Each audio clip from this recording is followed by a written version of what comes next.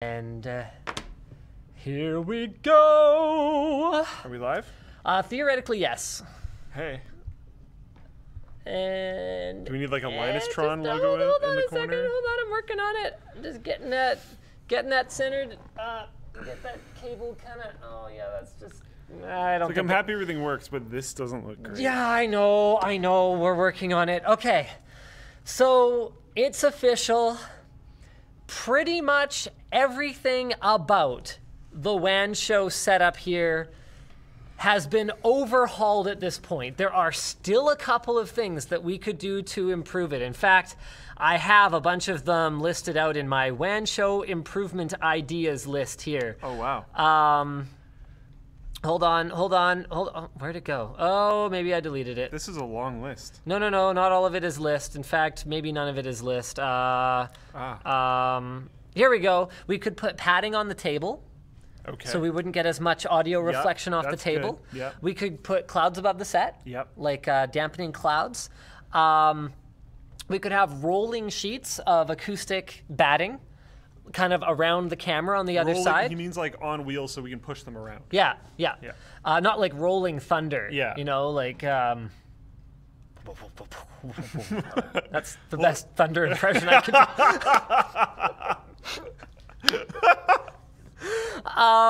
Actually, great. everything else here that's on my list we have already done. What thunder goes whoop whoop whoop? Like dubstep thunder. Look, I don't make the rules about how thunder gets impersonated or impressioned. Either way. So people are already asking about the Caseytron thing. Okay, well, that's a perfect, absolutely perfect first topic for the WAN Show today. Yeah, so we should probably explain like what was happening for the archive hold on viewers. a second. Is that even one of our... No. How do I even spell K-A-Y? Yeah, okay, that's not one of our It's topics not. for the week, so we don't have a source for this. But before the WAN Show Well, it's not started... them. They didn't do anything wrong. No, I mean, no, it's not. Yeah, it's just our doc preparation team. Yeah. Wouldn't have known anything about No. this. So before the show started, our channel was hosting Caseytron. Yeah. For some reason. Yeah. Maybe you could explain why our channel would have been hosting Caseytron. So I noticed this with my... anyways, Twitch is doing this thing where there's auto-hosting. You can have it so that when you're not streaming... We should explain for people who only really watch WAN Show on Twitch what exactly hosting means first. Yeah, no, I'm getting into that. Oh, yeah. okay. So auto-hosting, the idea of auto-hosting is that it will automatically host other channels. Hosting is where it will show the video feed of another channel on your channel when you are offline. So the idea behind it is that if you were like super bros with someone, then you could set your channel to host their channel so that when you're not streaming, they get additional viewers who happen to be on your channel. It can make a lot of sense, especially for groups like Nerd Fusion. If one of the guys at Nerd Fusion is not currently streaming, they can host another one of their buddies. They're all a big team that are trying to help each other grow. That is very good for that. People like Kyle and Paul could host each other. That makes tons of sense. They collab all the freaking time. People that want to help each other can do that, or your channel could do that just to try to keep your audience engaged. If you have people that stream in very similar styles to you, that's kind of what it's supposed to be for. And auto-hosting is a way to handle all of that and do all of that with you without you having to go like into your chat and going /host space channel name. You can just set up a group of people that you want to auto-host, and it will do that just automatically.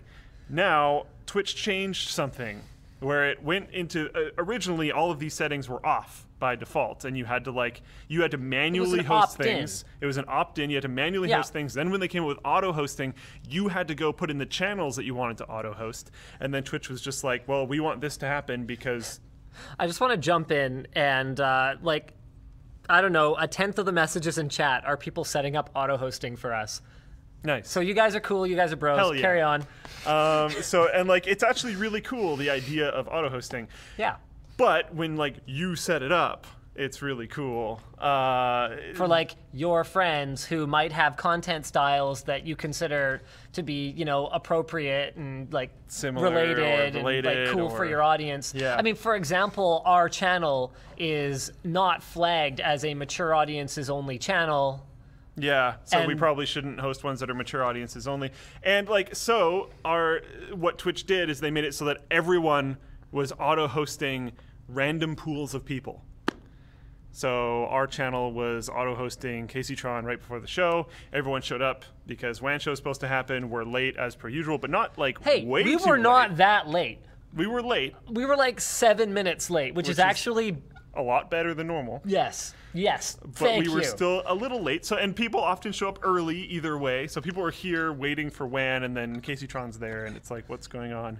And then she went on the forum, and then apparently she confused RAM and CPU or something. I don't know. I read something about that in the chat. I don't want to directly quote that. I didn't listen to it. I didn't see it. I didn't hear it.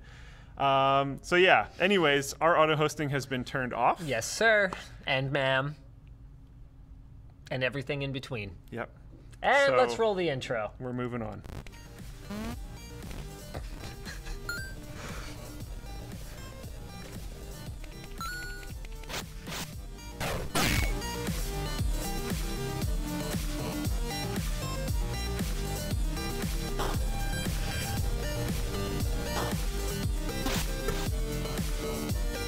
Boop. I picked the. Boop. Really? Yeah. Oh. Yeah. Oh, well, that's cool. Yeah. When did that happen? What, today? Well, okay. Like the business deal? Yeah. I don't know. I have no idea. But they're one of the sponsors of the WAN Show today? Yeah. Oh, Like, actually, yeah, that wasn't a mistake. cool. Okay. So, you know what? I guess probably the best thing for us to do right now, we're going to have a full, like, upgrade vlog style video of all the improvements, most of which you can't see right now. The whole chat is like, oh my god, intro had sound. But we have made a lot of improvements to Whoa, the WAN what? Show. I'm just going to Hello. show you guys some of the stuff we've done. So check out the desk now.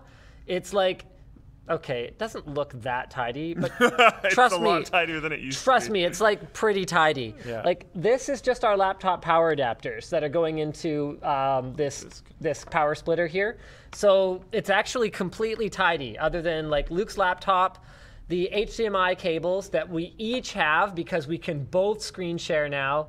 The 10 keyless keyboard that Corsair hooked us up with, so I have a little bit more space for the keyboard, mouse, and laptop here.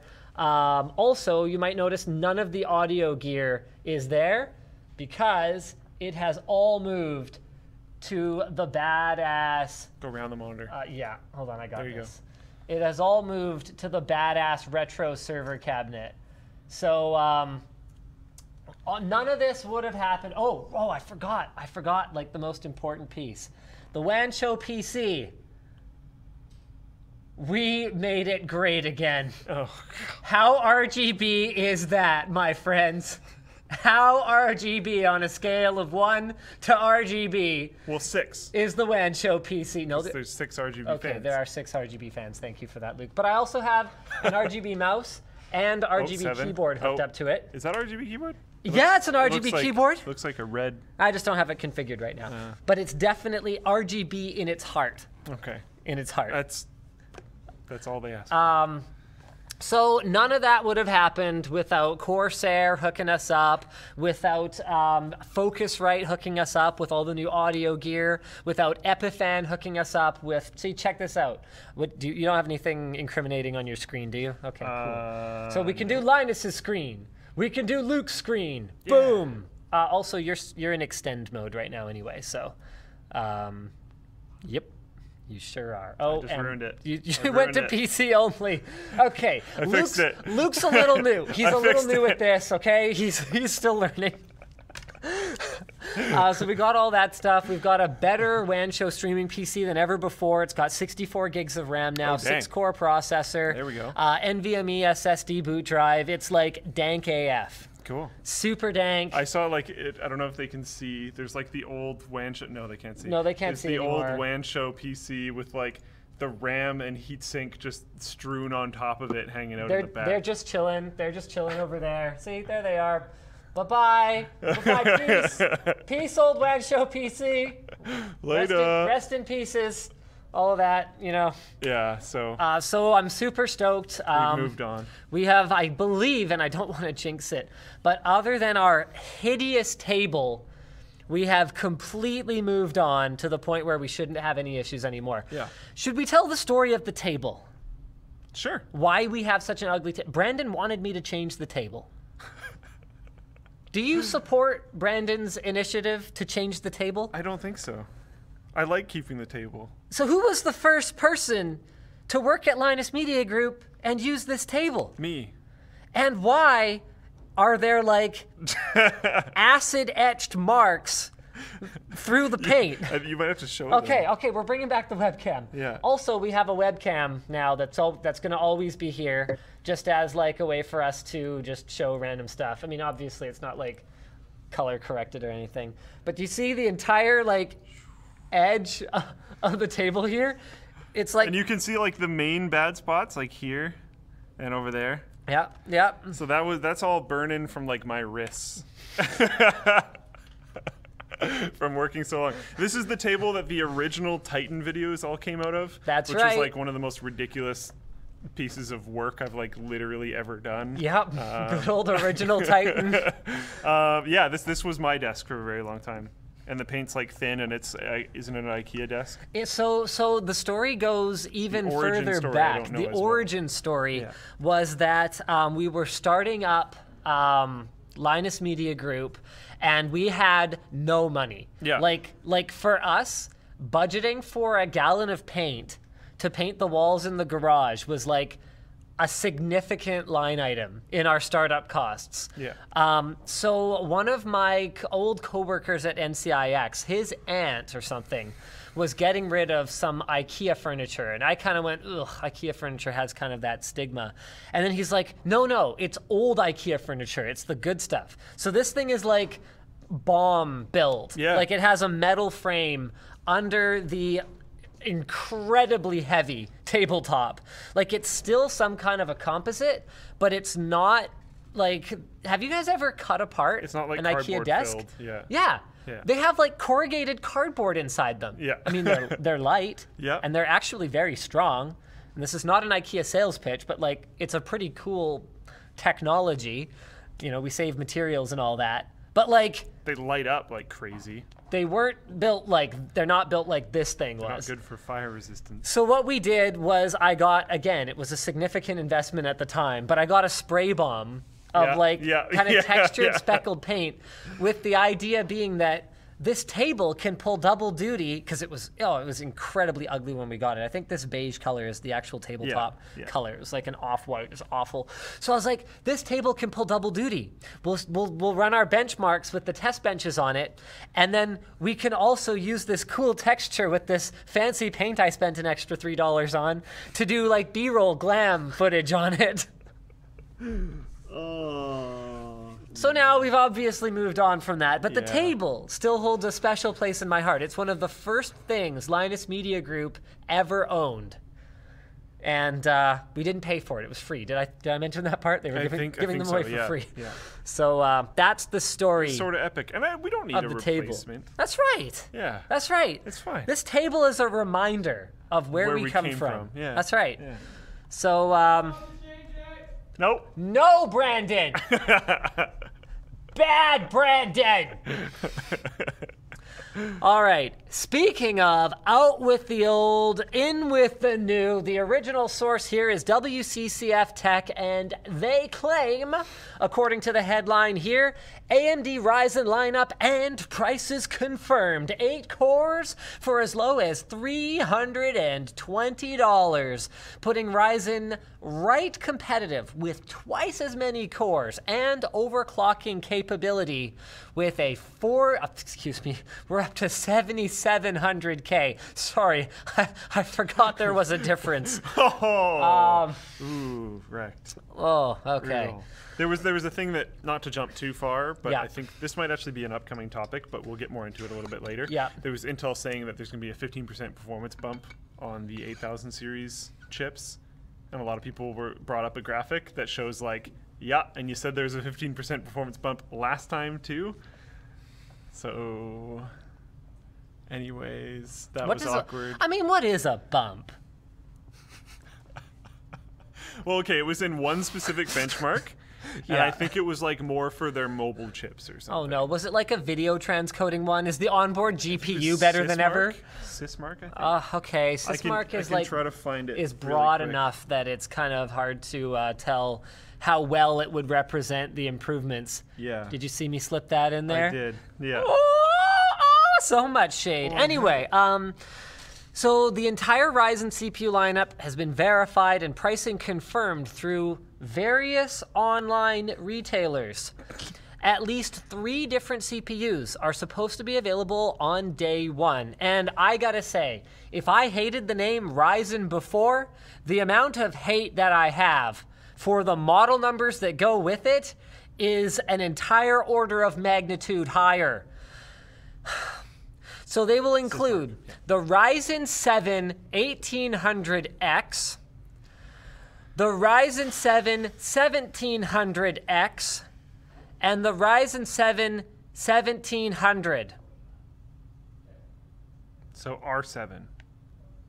It's like, I actually have a video. Hold on, I'm gonna see if I can see if You this should make a comes video up. just called "How to Name Your Product." That's actually not a terrible idea. Not that many people would watch it, but hopefully they would be important people like Minlang Tan and Shaw, wide open internet, whatever. Thank you. I was playing games with my brother and a friend of ours the other day, and they were both on Shaw, and their internet connection completely cut out multiple times while we were playing. And it was funny because you knew it was Shaw, because we'd be playing, and then all of a sudden just boop, both of them are just completely gone at the exact same time. Okay. It was great. So this video is all the evidence that I need to back up that confusing Wow, that's naming so schemes. many more views than I thought. Confusing naming schemes are a big load of bollocks that need to be gotten rid of. Nobody knows what a Core i3, i5, or i7 is. 5.6 million people. 7. You could get away with saying 7. I could say 7. Yeah. 5.7 million people had to watch this video to understand what the heck is a Core i7. And like apparently they needed it because the like and dislike ratio is like really strong. It has 92,000 likes, with many of the comments being about how annoying my voice is, how I'm probably gay, and what's one of the other really common ones? Oh, and how my earrings need to die in a fire, because any videos So all unrelated that I host, that get big enough to get out of the circle. get out of the like sort of people who kind of get it. So other than those comments, a lot of it is like, wow, thank you for this video. I had no idea. This was a very confusing thing for me. AMD is making this even worse. What does 7 mean?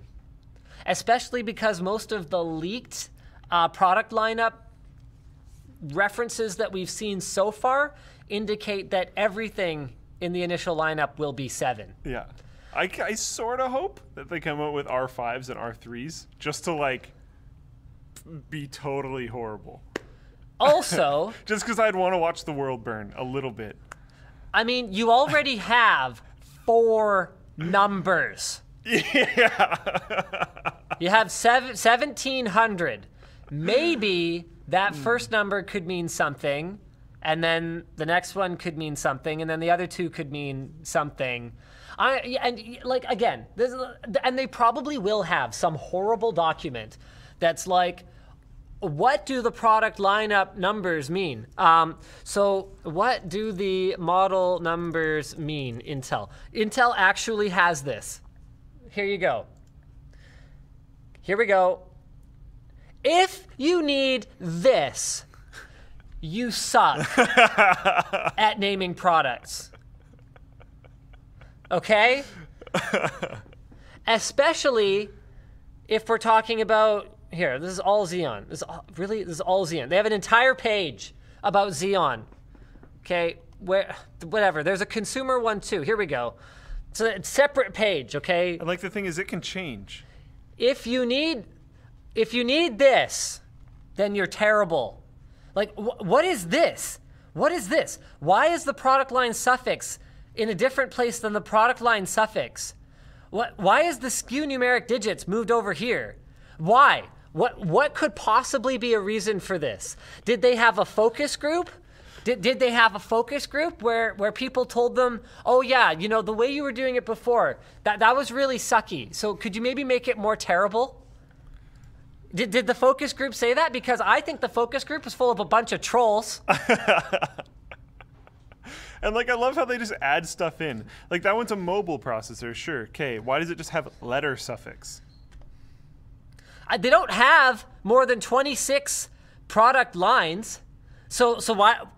Yeah. I mean, what's 26 times 26? Okay, so 26 times 26. They're just trying to get away with having HQ in there because it sounds like high quality. What is going in here? What is going? They don't have 676 product lines, so they don't need 2 letters. That's for sure. We know this. Also, these are SKU specific digits. There are 3 of them, so that's 999. Okay, 999 times. Hold on. What was 26 times 26 again? 676. Okay, so let's go 676 times, what was it? 999. Yeah. Okay, they don't have 675,324 SKUs. What do they need them all for? And that times 3. Yeah, times 3 different brand times modifiers. i7, i5, i3, Pentium. Oh, don't forget Pentium and But Celeron. That's a different modifier though, because those are not. Those could be on different things. So anyway, Adam? I will give Intel and AMD at least this much credit, okay? At least they change the product name when they release a new product. Yeah. The new product might not perform any better. At least it's not. It might be a rebadge of the old product. At least it's not like Intel late 2017 i7. Because that would be worse. Oh, man. I mean, at least Intel. I was trying to explain this to Yvonne last night, my wife. So I was telling her, hey, Luke needs to borrow our media center PC. So if you and the kids are watching TV while I'm at badminton tonight, use the NVIDIA Shield. And she's like, oh, how do I hook that up? I've never done that before. And I was like, you just use the Harmony remote and you go play Shield. She's like, oh, where is it? Is it on your nightstand? And I'm like, because NVIDIA released the Shield handheld console called the NVIDIA Shield. Then they released the tablet and they called that the Shield K1 or Shield Tablet or something. And at the same time, quietly renamed the Shield to the Shield Portable. Then making matters worse, they released their Shield Android TV, which they then just started calling the NVIDIA Shield. So I was talking about the Shield Android TV, and she thought I was talking about the Shield Portable because she doesn't care about the Shield Android TV. Or just because she got lost in the product naming. Yeah, exactly. Yeah. This is what we're talking about. Yeah. Do we have an actual topic to cover today? Probably. Okay. I find this. Oh, right. The Ryzen. If the audience agrees with me, I find you ranting about random stuff far more interesting than rumors about a processor that isn't out yet. But, you know. Okay, so back to the processor that isn't out. The 1800X is looking like it's going to be in that 6900K sort of competitive price range. Wait, how much is this? No, 6900K is like double that. Cool. I've seen them on sale for like considerably less than that Okay. as well. But you said, wait, 6900K. Yeah, so this is Never looking mind. like AMD is going to be in that sort of like the cheaper alternative that like Yeah, performs better. That's all considerably cheaper than 6900K. Yeah, that's like $1,000, isn't it? Yeah. So a little word bit. on the street is Yeah. like half the price, and if AMD can be close to the performance, we are going to be looking at a very, very different playing field. Slightly over $1,000. So I- that's slightly more of a discount than half the price. 95 watt TDP on this sucker? And they're quoting 65 watt on the 1700, which if pricing is anything to go by, looks like it's going to be taking on if they're targeting half the price. So that would be going after something like a 68 or a 6700K. Whoa. Okay, as long as boards aren't totally unreasonable, this is going to be one heck of an interesting rest of the year. Yeah.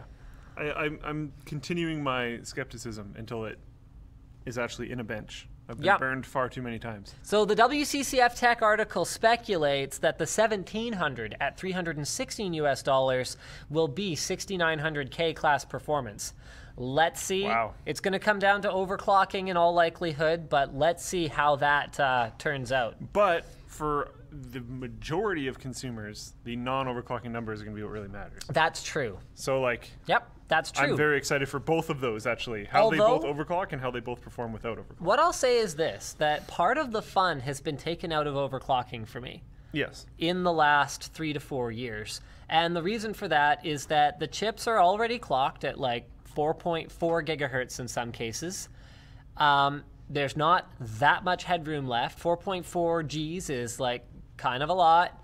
Whereas if AMD comes in and says, okay, you know what? We're gonna sell them at lower clock speeds, and we're gonna bring back some of the fun, some of the silicon lottery. Because right now you can expect pretty consistent results, give or take 300 megahertz on reasonable cooling out of an Intel processor. Whereas if AMD goes, okay, yeah, they're gonna be cheap. We're not gonna sell them for this much. Yeah, we're not gonna like bin them close to the wire, and they're gonna overclock like a bat out of hell. Have fun. Some of them might not. I might get into it again. That could be cool. I would love that. That would actually be a total blast. The overclocking game has been pretty boring, especially with like shots fired, but with like NVIDIA cards right now. Yeah, NVIDIA cards are about as little fun to overclock as anything. Holy crap. Don't even bother.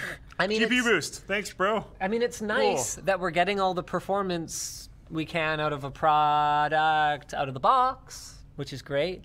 But I sure wish that Project Greenlight was artificial limitations. Yeah, I sure wish board partners were allowed to just like build crap. That Power Edition card. Which one? That got yanked. Remember the 660 Ti Power Edition? Yes, I do. Yep. Ooh, I still have one of those pre. Do you really pre-nerf? Yeah. Oh. It's still awesome. It's still really wicked. Anyway, not one to take this kind of thing lying down. This was originally posted in the Linus Tech Tips forum by Numlock21. Intel is rumored to be creating higher clocked Kaby Lake CPUs to combat Ryzen. I'm going to go out on a limb here and say this won't be enough. Hopefully not. I hope it's not enough. Yeah. For a quad core, so the rumored SKUs, overclock3d.net is our source here, are the i5 7640K and i7 7740K.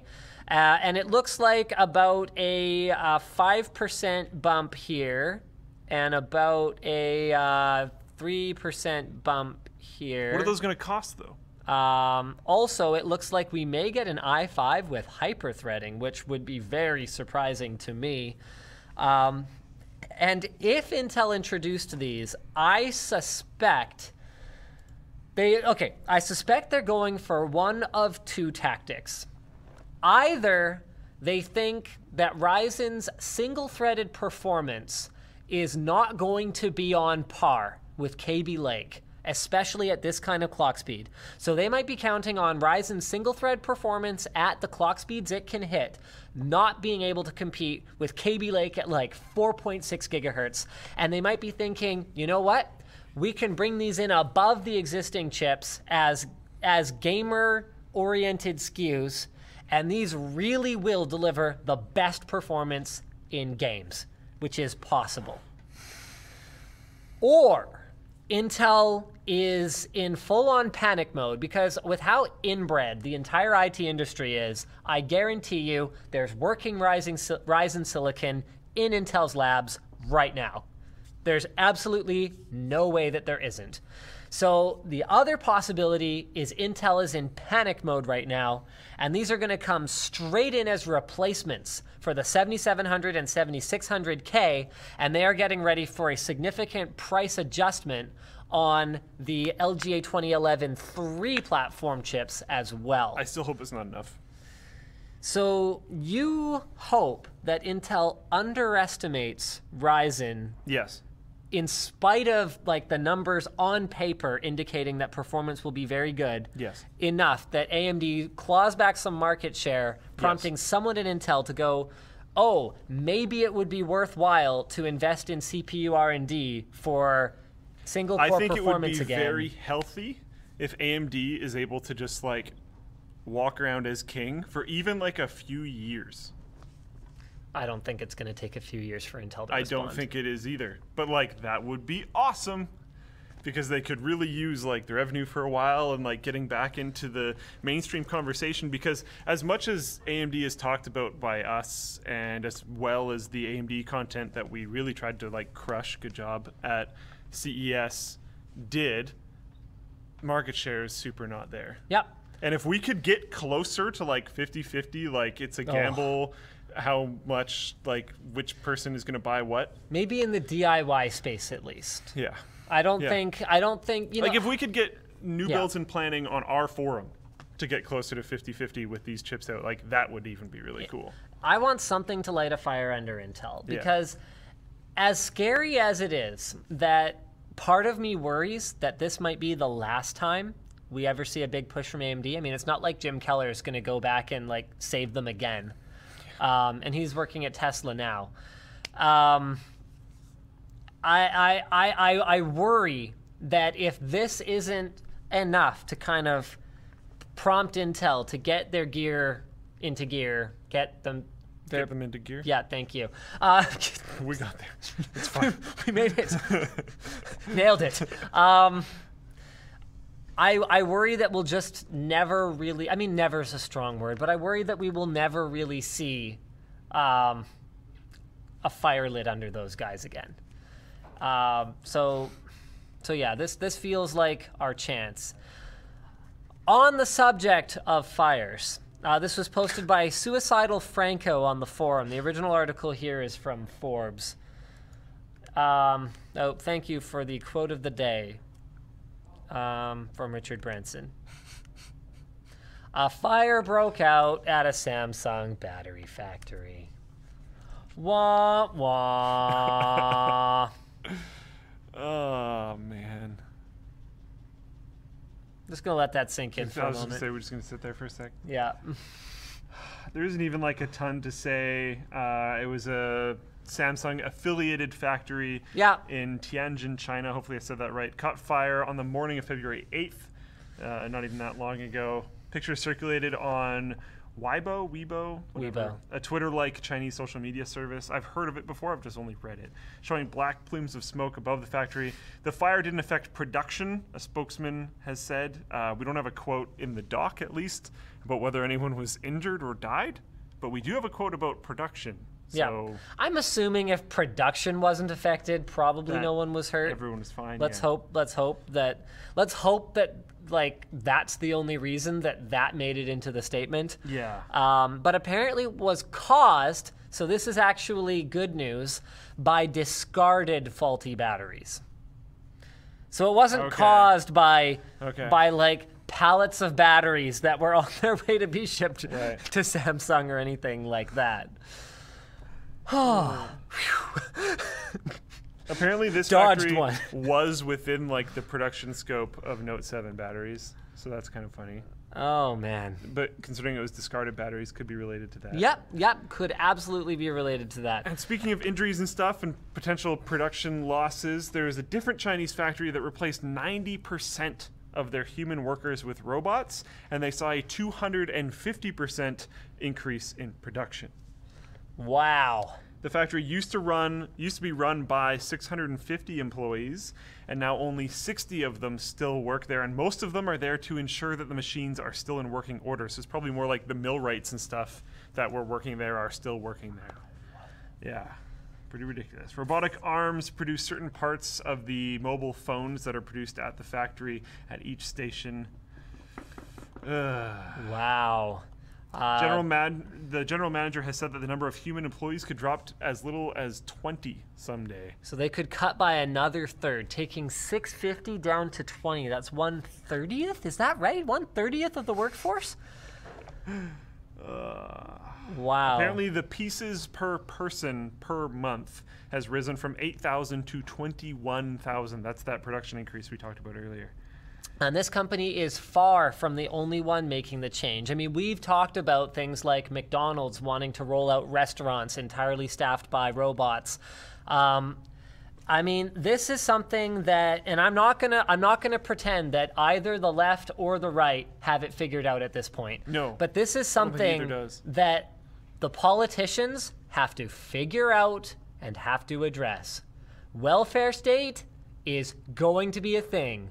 Socialism is going to be a thing, or we are all going to starve. Yeah. Most of us will. Period. There will not be jobs to bring back when robots are doing them. And there's been a lot of talk about like, oh, well, every time that like some new major technological shift has happened, there's just been more different jobs, unless like literally everyone ends up going into the entertainment sector, which like doesn't make sense. Unless it does. Unless it does, but then everyone's going to have to be like, those jobs will all have to be paid at ridiculously high amounts. So let me propose something here. These robots build hard drives that power the cloud. The cloud, hold on, let me think for a second here. No, I had a way for this to work. Okay, the cloud pays entertainers to stream. So Amazon, okay? Amazon's an example of a cloud provider that owns Twitch. Yeah. Okay? Yeah. So they pay entertainers to if play every video single games. person- Hold on. They pay entertainers to stream to each other and use the cloud, okay? The cloud people go buy food from more robots that make food. Yeah. And then those robots use that money to build more robots that build more hard drives. Okay. So the future economy is based on hard drives. Yeah, Seagate and WD are totally just gonna do great. Totally stoked right now.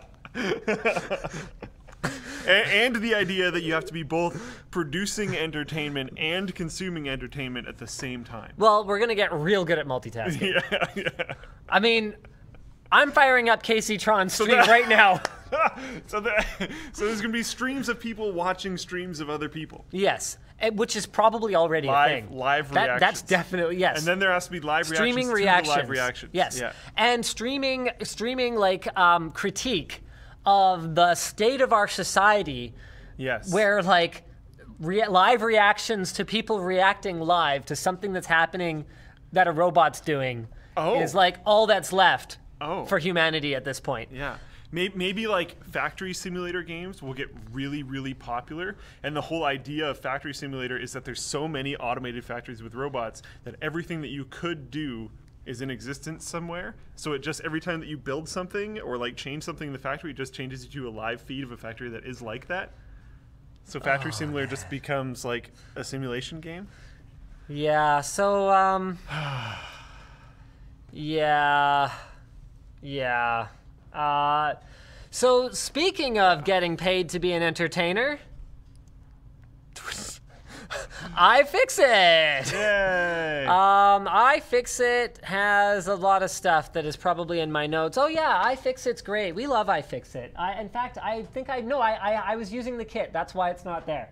It's in the, yeah, that one, and I think there's one there, because I was taking something apart with it. Anyway, iFixit builds amazing tools for taking apart and putting back together and repairing and upgrading your electronics. They've got everything from their like complete one bag to hold them all solution that's got like their magnetic screw holder, their microfiber cloth, their multiple different screwdriver sets. Yeah, it's okay. Someone's probably using it, it's fine. All the way from like the whole bag down to the ProTech toolkit, which has all the little prying tools you need for taking apart mobile devices, suction cups, all that good stuff, down to this one, which is the Essentials. Oh no, one of the guitar picks fell out. This is the Essentials electronic toolkit. So it's got one of their trademark spudgers, which is a poking and prying tool. It's got their old version of their driver with, what is it, 16 bits. It's got their ESD safe tweezers. It's got one of their suction cups. It's got one of their like knife things and one of their other prying tools. They're all great. These prying tools specifically, I love those. I use them all the time. These are the bomb. Yeah. The number of times that I have accidentally damaged something by using a prying tool that like scratched it, lots. And lots when it wasn't that one. there's little things that they think of, like check this out. This is how you pull it out. Yeah. See? Because there's a little cavity there. So you can just pull it out like that. Pretty cool, right? So that's it. I recommend pulling out, and I recommend using iFixit toolkits. And you can save on an iFixit toolkit by heading to ifixit.com/Linus and using offer WAN Show to save 5% on a purchase of $10 or more.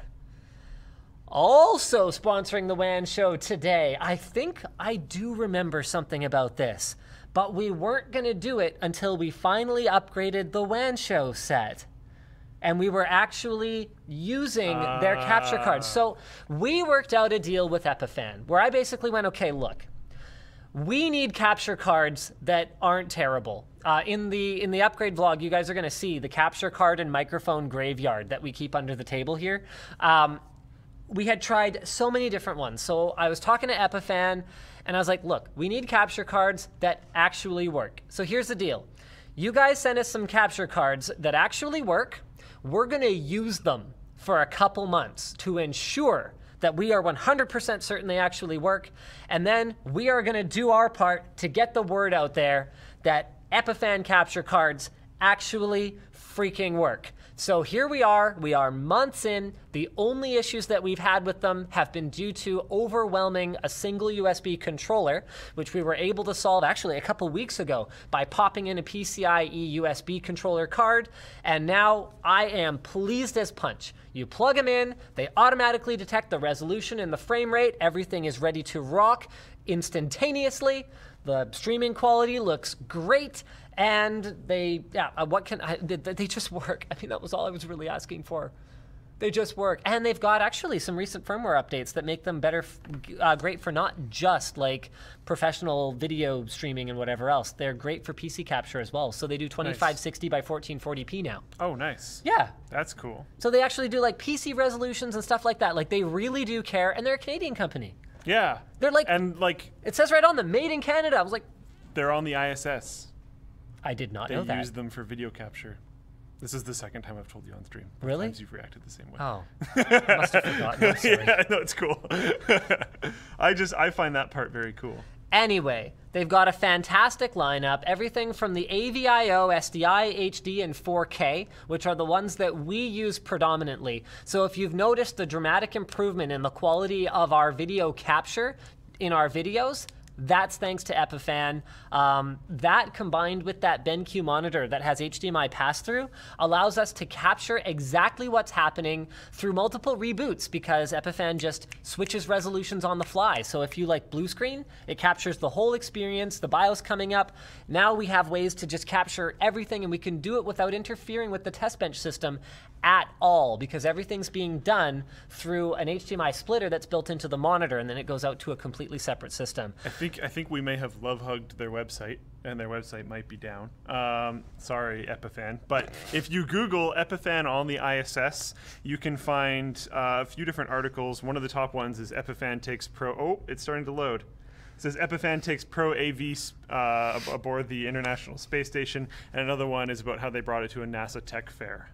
So that's sort of cool if you want to read about like that. I like that a lot because I like space things and NASA and stuff. Anyway, they also have PCI Express cards, so their DVI to PCIe Duo is another one that we have. That one is a little bit more manual in terms of the setup. So the one that I really recommend if you're looking for like a grab-and-go solution, I almost always have one in my backpack, is the AVIO 4K is my personal favorite. We use the SDI for our camera because we've got an SDI camera, and then we use the HD for just my computer here because we don't need 4K for a 1080 stream. Yeah. But yeah, love it. Love everything about it. check it out at epifan.com/avio/WAN. Remember to go there later as well if you're having troubles connecting to that right now. Yeah. It's good stuff, and it's actually not unreasonably priced either, which is great if you just want to like pay a couple bucks more and get something that actually works. All right. Yeah, a bunch of other people are saying that it's out. Down. Sorry, Epifan. Sorry, Epifan, we tried. Yeah. All right, so in a surprise move that surprised no one, this was posted by Kuru Finweed_wins. Wow, worst username ever award. You win. NVIDIA announces their Q4 2017 results. Record profits. Yep. Record quarter. Gross revenue, $2.173 billion. This is up $700 million from their previous Q4. Unreal. Net income is at $655 million. I mean, this is just unfathomable numbers, hey? Yeah. Wow. That's unbelievable. Poor AMD. They posted their results 2 weeks ago. $1.11 billion in revenue, loss of $51 million. And they're in the CPU and GPU market. Unbelievable. So yearly numbers, 6.91 billion revenue compared to 5 billion the year before. Like when you're as much of a monster as NVIDIA is, I kind of go, yeah, how do you grow like 30% year over year? Well, apparently they figured it out. Unreal. Here's their Crush your only singular competition? Like yeah, I guess so. I don't know. So here's their Hopefully quarterly revenue trend. Look at that. They were doing 1 billion and change. Boom, second half of this year. Just on fire. I mean, remember too, NVIDIA is one of the biggest benefactors of things like deep learning. Things like autonomous driving. Yeah. I mean, that is NVIDIA's wheelhouse right now, and AMD is going to have to demonstrate to someone like a car manufacturer in a big way that they're still going to exist in 5 to 10 years if they're going to expect these guys to buy into the ecosystem. This is very, very important. There's more to it than just, well, AMD GPUs are great for this kind of processing too. If you're investing in building out like a supercomputer or something, there's no such thing as buying from a company that you can't trust in addition to it having great performance or great specs or whatever the case may be. Okay, so this was posted by Zmule on the forum. The original article is from the Steam community here. Very interesting. Greenlight is going away. Fascinating. I'm trying to find information on this. I believe the BMW autonomous car was running NVIDIA tech in it. If I recall correctly, it was, but I don't remember what it was. I suspect the car companies are funny. Yeah. Where a lot of they're not going to just say like the BMW X-Drive, whatever the crap. You want a GTX Titan XP or 1080, and that affects like how many pedestrians you can dodge before you smack into a wall or whatever. Like, it doesn't really work that way. They're just going to say with like NVIDIA. It's really funny that NVIDIA's like compute card, the Tesla, would be a name that no car manufacturer other than Tesla would be willing to say, and even for Tesla it would be like a really weird message. Yes. But they might just say with NVIDIA, deep learning technology or something like that. Like there's going to be something else. So it looks like they're working with BMW, Mini Cooper, Tesla, Audi, and Mercedes-Benz. Okay. NVIDIA is, but they're not saying like exactly to what extent or blah blah blah blah blah. But like that's their partners for autonomous driving. So the new system that Valve's introducing will be called Steam Direct. It's expected to go live this spring. They've been dissatisfied with Steam Greenlight for a while. That's good, because so were a lot of people. Gabe Newell described the system as probably bad for the Steam community. I like how he's pretty blunt about things. Stated that the goal was to make Greenlight go away, not because it's not useful, but because they're evolving. So Steam Direct will enable developers to get their games on Steam without having to pass an approval process first. They will ask developers to complete a set of digital paperwork, personal or company verification, and tax documents similar to signing up for a bank account. Once they're set up, they will pay a recoupable application fee for each title they wish to distribute. It's intended to decrease the amount of bad games submitted to Greenlight as a joke. Valve has said there are now more than 100 Greenlight games that have earned at least $1 million each, many of which wouldn't have been on Steam in the first place if it weren't for Greenlight. So they're not saying Greenlight, we should have never done it. They're adding some barrier to entry. Yes. And it's recoupable, so I'm not entirely sure what that means. All right. To be completely honest. It's probably like part of Valve's fee every time you sell a game doesn't exist until you've paid off that recoupable That makes amount, sense. Yep. and then you're back in it. I mean, I've talked to folks like guys over at extremesystems.org. They added a $1 fee to sign up for their forum. And they were like, yeah, the dollar is meaningless. It means nothing compared to the administration and hosting costs and all that stuff. The point is it's anti-spammer. Yeah. So someone has to submit $1 with some kind of financial institution, and the spam was gone. And I'm sure it was, and that would help a lot too. We're not going to do that. No. But like, I can totally understand the benefits of that. Yep. We like hurt because of troll jerks all the time. Yep. We have a pretty substantial mod team of awesome people because of all the terrible things that are attempted to be done on the forum, and we deal with them, and it's fine. All right, speaking of terrible things and dealing with it, you were not No. super stoked on Nintendo's game lineup for the Switch. Does this give you any hope? This was posted by Good Bites on the forum. I don't think a ton of people were super stoked on it. There's a lot of problems with their game lineup. One thing about this that is good is that third-party publishers seem to be coming to the Switch a lot more than they were with the Wii U. From 70 publishers. 70 publishers is pretty good. A lot of the publishers seem to be liking the fact that it's mobile. That seems to be a huge draw for people. Yep. Mobile, but not a phone. You don't have to go Yes. through Google or Yeah. Apple. You don't have to compete in the App Store. Yeah, and even the cartridges are very mobile. They look like 3DS cartridges. They are not the same. They are not compatible. It doesn't work that way. But they look really similar, which is good because you can haul them around with you very easily. There's a huge amount of expandable storage. If you want to be a just downloadable title, there's a lot of titles coming to Switch that are only download that will not be getting physical carts. So if you're playing those games, you're going to need to buy a big SD card real quick because the 32 gigabytes of onboard storage, which part of that's going to be taken away by the operating system, is going to disappear fast. Real fast. So expect to be adding the cost of an SD card to your system if you ever plan on downloading games. Yeah, sales of like 256 gig SD cards are going to be like money. And it will be eventually, when they exist, compatible with 2 terabyte micro SD cards. So, yeah, that'll be a thing eventually.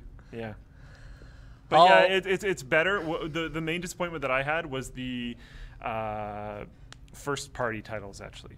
Right. The fact that it's just Well, you Zelda. buy Nintendo for Nintendo. Yes, I do. Yeah. So that's what made me sad. Do you own any third-party titles for the Wii U? Some, but not very many. Right. Yeah, most of it's first-party stuff. There are definitely a few that I own, but not very many. Like, it's one of those things where for the Wii, I have to go back that far to the last time I bought a console, but for the Wii, I bought Super Monkey Ball for it.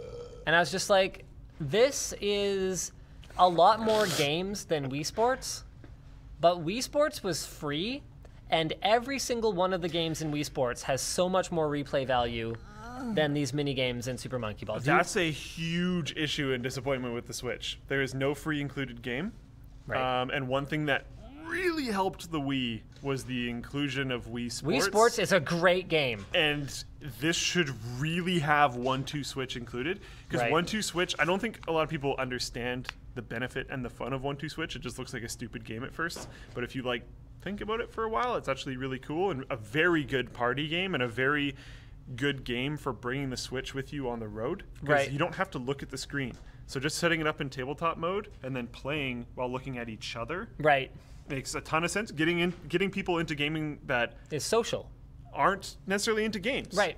It's super easy because you can play things that are more sport-like. It makes a huge amount of sense, but it is a full cost game. It's like $70 or something. Like, oh man, I don't know. I don't think they're gonna move as many as they probably should be. Yeah, I don't know. Like, my son plays Wii Sports more than he plays VR. Yeah, and like Wii Sports brought everyone to the Wii. Yep. My mom was super stoked by Wii Sports. Yep. Everyone that played the Wii was super stoked by Wii Sports. Wii Sports is the reason that I own 4 Wiimotes, 2 nunchucks, Yep. and instead of 1 Wiimote and 1 nunchuck and like Maybe a Pro Controller. and well, they didn't exist when I was still buying Wii accessories, but a GameCube controller. Yeah. For like, so that I could have, and maybe a classic controller, like that. It's the reason that I own 2 to 3 times as many Wii peripherals as I did, because like the in-laws wanted to play too. Anyway, like one of the biggest excited things that I have about the Switch is getting 1-2 Switch and then playing random like mini games with Emma. Right. Because then it's a way to make it so that like it's so the idea of making it so that you're playing a video game but you're facing each other is super cool. I don't know. NVIDIA, well, NVIDIA too. I mean, their hardware's in it. But Nintendo is apparently very bullish on the Switch. So they're saying that, blah, blah, blah, after the presentation, we receive more requests and more software publishers, et cetera, et cetera. Unannounced new titles will be detailed in the future. Reiterated that Nintendo plans to ship 2 million of the new console worldwide by the end of March. That is pretty aggressive. They're sold out freaking everywhere. Like, actually everywhere. Now, it's not that surprising, because Nintendo is kind of one of those guys that is totally down with, like, artificial limitation of stock. But like, the way that Wiis were arriving before Christmas that year was like, you guys had these. Yeah. Yeah. You're just trickling them out because you're jerks. Yeah. But, hey, I made a lot of money on that. Yeah. I got a free Wii, effectively. Have I told you my story of buying a Wii? No. I was like interested in buying one. I don't remember if I worked at Best Buy at this time or not. But I was walking by one of the like end of aisle kiosks things, and an employee from the warehousing section just walks out with a Wii, and I'm like, oh, okay, someone got one of their reserved Wiis. Plunk. Puts it on the thing. I'm like, okay, just picked it up immediately, went and bought it. And I'm like, basically 100% certain that was supposed to be someone else's unit. And it just like got screwed up in the inventory system. Wow. And they put it out on the shelf. I camped twice. I think I've told you that. Yeah. Yeah. So it was really fun. Like, I did it with my wife. I used to like camping. We both camped out. I think it's one of the, I don't think I've ever camped for anything else. I've camped for quite a few things. Halo 2 was my favorite game that I ever camped for. Peasant. Have I ever told you about that? So I had bought the like magazine that had like the Halo exclusive details in it and all that kind of stuff. I think it was Xbox magazine. Physical magazine. This was a long time ago, okay? Yeah. And I had read the entire thing many times. Like, this was like a worn magazine by the time we were in lineup. And they had a guy come out who's giving swag away based on if you could answer questions. So I was the first person to put my hand up every single time. I got every single answer right, to the point where they started vocally being like, we're not answering questions from you, or we're not taking answers from you anymore, and then would scan other people, and then they would keep on getting it wrong, and they'd eventually come back to me, and then I'd answer it correct. It was so good. Someone backed up to the lineup with a truck, and they powered a big CRT TV off their truck, and everyone was playing Halo 1 out of the back of their truck. Nice. That was sick. Really cool. I actually used to enjoy that stuff. That's funny. That is one thing I miss about like physical magazines and manuals and stuff. Like my Final Fantasy VI manual, like I've read like all the stupid character backstories. I mean, I was a kid at the time, right? But like I've read through all the different spells. Like it's stuff like this that I guess you kind of forget about being a kid, where like you're still, you're still like at some early stage in the game, and you just want to like read about spells that like maybe someday Terra will cast. And you're just like, my Morrowind Player's Guide, the original one that I had, the like cover fell off because I opened it and closed it so many times, and the spine is like damaged from being used too much. It's awesome. And then there's my Skyrim Player's Guide that I bought out of like expected need, which is still in absolutely perfect condition, because you do not need a player's guide for that game at all, because it's so handholdy. Old school Morrowind, like playing that game without a player's guide, you'll just miss a lot of stuff. If you play the game with a player's guide, it's literally just a way to find content. And the way that the player's guide is written is like spoilers later. They'll like bring you to the quest and like make sure you can start it, and then it turns into like if you need help, and then there's like spoilers at the end. So you can use it to find things. instead of just like walking you through the game. So I'd use it to like lead me to where I need to go to do something. And then if I got actually stuck, then I could check that, but it was rather uncommon, and you just use it to lead you through the game. Yeah, that was fun. Okay. So there's a couple fun things. YODA, the bill, so this was originally posted by f.org. YODA, the bill that would let you own and sell your devices, is reintroduced by Congress. Wow. All right. This looks like a bipartisan effort. Look at that. Blake Farenthold and Jared Polis. So Republican and Democratic just reintroduced their You Own Devices Act, a bill that aims to help you reclaim some of your ownership rights in the software-enabled devices that you buy. What a friendly thing for the government to be doing. If a computer program enables a device to operate, YODA would let you transfer ownership of a copy of that computer program along with the device. The law overrides any agreement to the contrary, like an abusive EULA, and you have the right to receive security or bug fixes if someone who also had the right to receive security and bug fixes passes the device along to you. That's very cool. Very, very cool. That's like, I'm very happy that I have been aware of the idea that I might have to buy Blu-rays or DVDs of certain movies that I like, because for the longest time everyone was like, oh, it'll be on Netflix, it's fine, and Netflix is like dropping that super hard. So, yeah. Twitch Communities Beta. This was posted by CP Yarger on the forum, and basically is a way for us to not be sort of in the gray area of people who are supposed to be streaming on Twitch, because we don't stream games here. So basically, dedicated to things like cosplay, drawing, painting, comedy, food, music, and us, I guess. Yeah, cool. They're saying users can set up their own communities if they choose. We've heard from our streamers and viewers that they want the freedom to form specific groups. So some of these categories, it initially contains hundreds of them, build on top of gamers' interests, and some of them just straight up don't.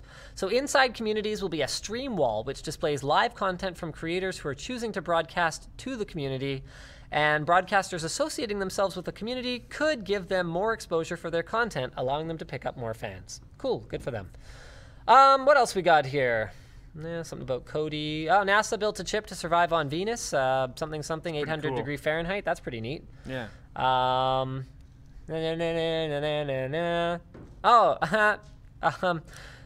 Google's Superbowl. Sorry, what is it? Superbowl LI? Lee, as in like L-I, like Roman numerals. Oh, like 51, is that right? Yeah, Super Bowl 51 ad from Google wreaked havoc on customers who already own a Google Home system. This was posted by Tech Dreamer on the forum. That's pretty funny. So Google's use of OK Google sends people's homes into a frenzy. So that's pretty funny, I guess. And on that note, because we started the WAN show somewhat on time, we're actually going to end it somewhat on time, so that I won't actually be late for my class. Were you late last week? I was late, but mostly because of the snow. I left on time, but the snow was terrible. The roads were awful. Yeah. I got stuck on the hill right there. I had to push people into parking spots when I went home last night. Like, more than one person. I rolled backwards down it. No, I got stuck on the hill and like had to go back down it carefully and take a run at it and then hope that the light would go green, so I still had momentum as I was, it was really bad. Oh, man. Anyway, this. No. Not this week. Not this week. Yeah. Got it. Okay, so can we talk about the idea that we have? Maybe let's just not. Boiler would... Yeah, I don't want Boiler to get upset. What we will do, though, is we will remind y'all that we do have an early access platform. I was kind of thinking maybe I would talk about it during the like sponsors part of the show. Like we could be our own sponsor for the show or something. Anyway, okay. If you're not already a member of the Floatplane Club, I just dropped a link in there where you guys can What's cool on there right now? Because people haven't seen my personal rig update yet, which has been on there for a while, but it's coming out on YouTube relatively soon. Okay, so there's a lot of stuff on there right now. In fact, you know what? An easier way to do this would be to just look at the calendar. So stuff that is on Floatplane Club but is not on YouTube yet. Backlit keyboards under 25 bucks. It's a 10-way roundup. We've got Luke's personal rig update, codenamed Geodude. Yep. We've got Holy Bleep, episode 15. The most hipster server cabinet of all time. It's pretty cool. We've got the introduction to the Petabyte project, where we show off the 100 drives and go through all of our plans for how that's going to go down. We've got our backplates on GPUs worth it, courtesy of Luke. Yeah. And we've got 40 gigabit networking under $100. So that's everything that's in the lineup for the next week or so. You guys can check it all out at Floatplane Club. And no, there's no Scrapyard Wars yet, but I will commit to this. We will do another season of Scrapyard Wars this year. Right now, what? That's not the hugest commitment. That's a commitment. Yeah. Yeah, we will. So right now, Colton, Chelsea, and Nick are working on sponsorship for it because it is time-consuming and expensive. But we will do it, and thank you guys very much for watching. We will see you next week. Same bat time, same bat channel. Watch this, Luke. Watch this. Oh, and it has audio? Oh, dang! Oh.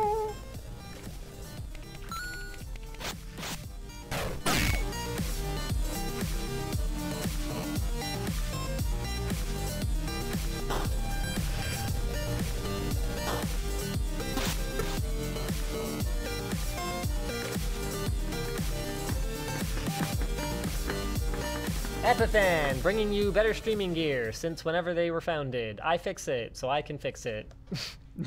Even I can fix it.